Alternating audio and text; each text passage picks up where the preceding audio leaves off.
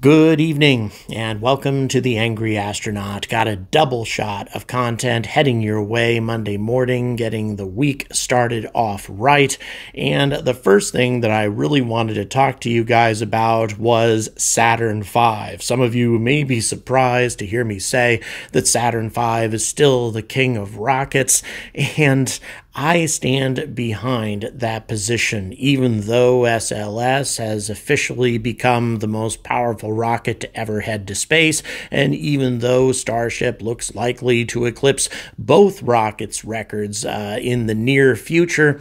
I believe that Saturn V is going to remain the king of spaceflight for a considerable period of time because it did something that neither of these rockets are going to be able to do for a very long period of time. As a matter of fact, neither SLS nor Starship may be able to do what Saturn V did over half a century ago.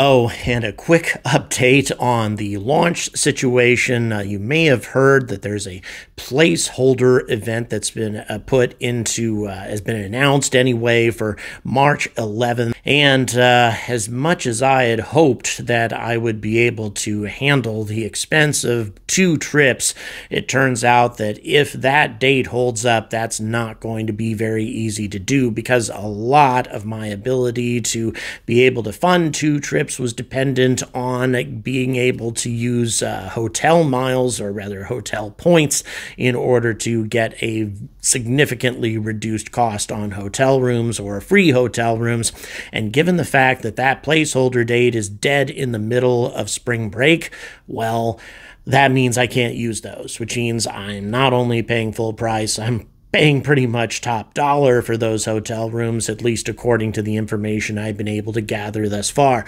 To be completely clear, this is my problem, not your problem. So if you're not in an excellent and comfortable position to contribute to all of this, given how much you guys have contributed already, then please don't do it.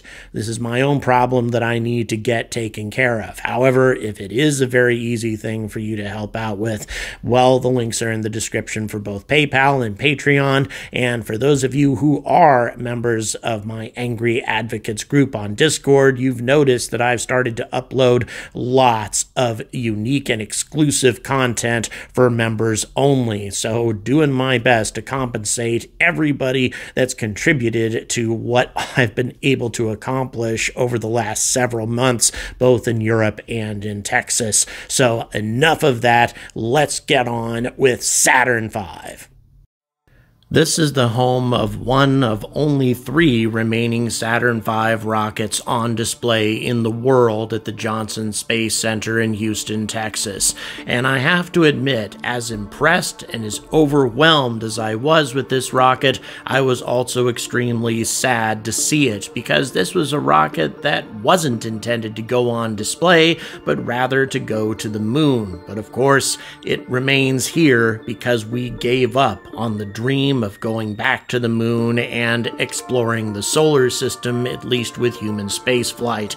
However, upon seeing the rocket in person, I was still filled with a sense of awe. And here's the first thing that makes Saturn V the king of rockets, in my opinion, and that is the F1 engine. As much as we talk about the capabilities of Raptor, Raptor 2, and everything else that SpaceX is doing right now, it doesn't take away from the fact fact that the F1 engine generates 1.5 million pounds worth of thrust, or triple the peak capability of the Raptor 2. Absolutely astonishing. At full thrust, the 5 F1 engines on Saturn V were capable of delivering 7.5 million pounds worth of thrust, or nearly as much as the 31 engines on Starship delivered with the static fire that took place a few days ago. Now, granted, those engines were only dialed up to about 50% power, but nevertheless, when you consider that 5 engines could generate almost as much thrust as 31 engines, whether they be throttled to 50% or not, it's still an amazing capability. No other rocket was able to carry as much payload to orbit or indeed to the moon using this many engines. Not even close. The Soviet N-1 could generate a little bit more thrust with 30 engines, and of course, we all know that it didn't even manage to make it to space. And another factor that Starship fans need to consider is that even at this incredible amount of power, these 5 F1 engines took 9 seconds to build up enough thrust to achieve liftoff, which means the static fire that we observed a few days ago would have had to have burned almost double the amount of time in order to carry the extremely heavy Starship off the ground. And there are other things to consider as well. The ISP on Saturn V is substantially less than what Raptors are going to be able to achieve because they use RP1 instead of methane. RP1 generates a lot of thrust, but not a whole lot of ISP, only about 2.5 minutes worth of thrust. So by the time the first stage ran out of fuel, you'd be looking at 9,700 kilometers per hour, but only 61 kilometers worth of altitude, which means Saturn V wouldn't even have broken the Kármán line by the time it ran out of fuel. So how do you make up for that? Well, by using liquid oxygen and liquid hydrogen in the second stage, and a hell of a lot of it. Almost 1 million liters worth of liquid hydrogen and over 300,000 liters worth of liquid oxygen, powering 5 J2 engines, generating over 1.1 million pounds worth of thrust, and most importantly, a burn time of over 6 minutes. Liquid hydrogen doesn't generate as much thrust as kerosene does, but it does have a tremendously good ISP. It's actually the most efficient rocket propellant we can possibly use. Even methane isn't quite as good as hydrogen. Also, it burns a lot cleaner, which is one of the reasons why it was chosen as the primary propellant for the space shuttle, even though the shuttle needed the extremely high amount of thrust behind the solid rocket boosters in order to get it to the necessary altitude before the rest of the engines would do the rest of the job. But still, burning that clean allowed the RS-25 engines to be reused a lot more efficiently. And so these engines would allow Saturn V to gain an altitude of about 185 kilometers, still a long ways to the moon, which is kind of my point here. In order to reach the moon, you need lots of stages, and this will count for Starship as well, unless you're going to do a lot of refueling. That being the case, you needed a third stage on Saturn V as well. And here's one of the most amazing things about Saturn V. Its third stage. It has only one J2 engine with maybe 10% more thrust than a Merlin engine has, but its burn time is astonishing. The first burn time of about 3 minutes is what was necessary in order to get Saturn V into orbit, and the second burn in order to deliver the rocket, or rather the Apollo module, into translunar injection was a burn of 5 minutes. So while SLS, Falcon Heavy, Falcon 9, just about any rocket these days has completely run out of fuel, Saturn V had 480 seconds worth of ISP left. Now, granted, with only a little over 200,000 pounds worth of thrust, but that was sufficient to take care of 99%, actually over 99%, of the total travel distance between the Earth and the Moon.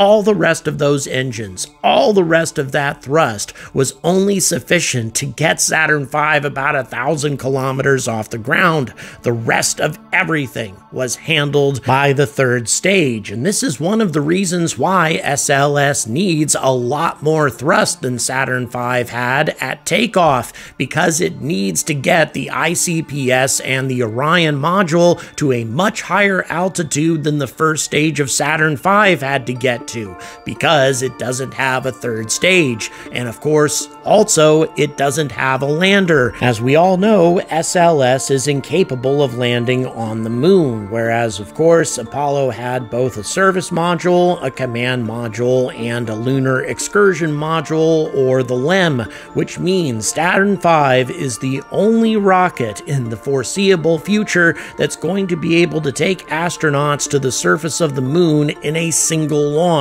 Is it wasteful? Yes, it cost an enormous amount of money, and absolutely none of it was reusable, which is one of the reasons why it was canceled. But nevertheless, when you consider that after all of that thrust and all of that fuel had been used just to get the service module and the command module out to lunar orbit, it only took a single AJ-10-137 engine with a mere 20,000 pounds worth of thrust to get the astronauts all the way back to Earth. And this is the tyranny of gravity. The whole problem that we have trying to leave our planet and explore the rest of the solar system is the fact that our planet has an enormous amount of gravity compared to most rocky planets in the solar system. Therefore, it makes it extremely difficult for us to leave our planet. Indeed, if our planet were only a little bit bigger than it is now,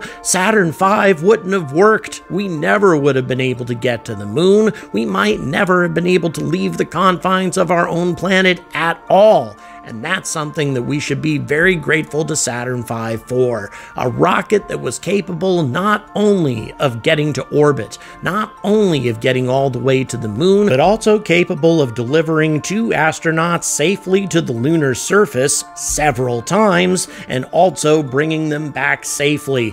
That's something that Starship can't do. That's something that SLS can't do. That's something that no rocket is going to be able to do for a considerable amount of time. And adding a third stage to Starship is likely the only way to duplicate this capability in the future. Oh, and speaking of third stages, I have a little bit of trivia for you. In 2002, an object was discovered orbiting Earth, and it shouldn't have been there. It was identified as J002E3, but most interestingly, it isn't a natural object, but instead the third stage of Apollo 12. In the early days of the Apollo program, these stages were supposed to be put into a heliocentric orbit, but it appears that the third stage of Apollo 12 didn't want to go to the sun, but instead hang around home. Now, this is a very unstable high Earth orbit. It left our proximity in 1971, left again in June of 2003, and probably won't be back in our neighborhood for another 40 years. But it's still there, hanging around, reminding us of the glory of the Apollo program. So that having been said, we really need to keep in mind all of the lessons taught by the Saturn V rocket and the Apollo program, and its capabilities that we still haven't been able to duplicate up to this day. Now, I'm not saying we need to go back to using kerosene for propellant or to build a new version of the F1 or anything like that. Saturn V was extremely wasteful and extremely expensive, but it got the job done, and perhaps there's something we can learn from it as time goes on. Hell of a rocket, my God. Just an amazing thing to see. It's the second time that I've seen that rocket in person, but still, after SLS and after all the claims that Saturn V has been eclipsed in so many ways, really, I don't think it has. What Saturn V has accomplished, it's going to take a very long time for any other rocket to match or surpass what Saturn V accomplished during the time of Apollo. Truly an amazing rocket, second to none. Please like, please subscribe, and check the description for links to my new merch for Team Starship and Team Vulcan, part of the 100K Sub Club Challenge. If you're interested in supporting your favorite rocket as I move towards that legendary 100,000 subscribers, that milestone that's so important to us YouTubers, well, check it out. Pretty neat stuff created by a very talented team that I have working for me. And as always, guys, stay angry about space.